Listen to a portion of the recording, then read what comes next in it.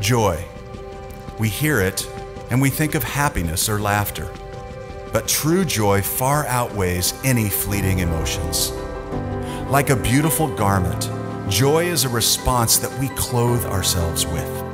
And at this time of year, it's our heart's cry as we bear witness again to the birth of the Savior. And let's face it, there's not a person here who couldn't use a little more joy these days. So you're invited into that quality of joy, whether your life is full of happiness or not. It's an invitation for every person, and it's here now because Jesus is here now. This is joy. Welcome to Christmas.